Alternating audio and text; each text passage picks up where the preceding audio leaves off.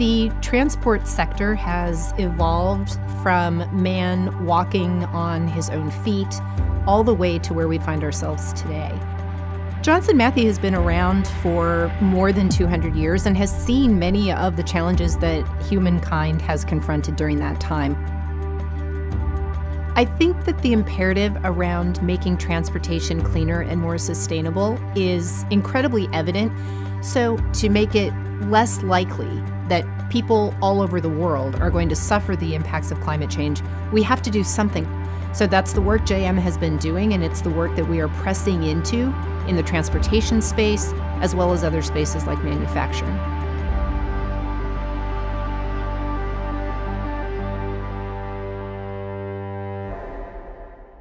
Johnson Matthey is a company that serves customers on their own journeys to decarbonization. We have operations all over the world, and here in the US, we have just under 2,000 employees. So the US is obviously an important part of that JM family. We partner with automobile companies, energy companies, refining companies, chemical companies. Each of those sectors is also committed to decarbonization, and we're their solution partner. Our key areas of expertise are in catalysis, process engineering, and platinum group metal chemistry. We develop products and processes that help transportation on land, in sea, and in air. A catalytic converter is designed to grab the pollutants that are in an engine as it ignites. And JM catalytic converters, born in the 1970s, now take out 98% of emissions that otherwise would go into the environment. Within a car, those chemical reactions may take some harmful components like nitrogen oxides or NOx to a less harmful steam and nitrogen gas. And the catalytic converter essentially makes it so that reaction can happen. The Clean Air Act passed in the United States for battling smog in cities like Los Angeles in the 70s. It was catalysts like those that JM produced that helped lift that smog out of those cities. So today we have internal combustion engine, and that will be around for many, many years to come. But actually it's our role to think to the future and how we can produce transportation that is emission-free. In Johnson Matthey, we're working on hydrogen that's used in internal combustion engines. But when we look to the future, the most efficient use of hydrogen is through a fuel cell.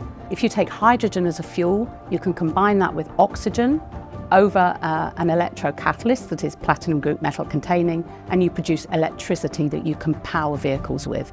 And fuel cells will be particularly applicable to heavy-duty vehicles where batteries can't be used. So looking at the alternatives to power global shipping and moving away from the fuels that are being used today, people are talking about using methanol or using ammonia as ways to drive the ship's engines. Johnson Matthey has world-leading methanol technology, and we also have partnerships to produce clean ammonia from low-carbon sources of hydrogen. At the moment we're working with a customer in Australia, and they are building a methanol plant that will produce 300,000 tonnes of methanol per annum.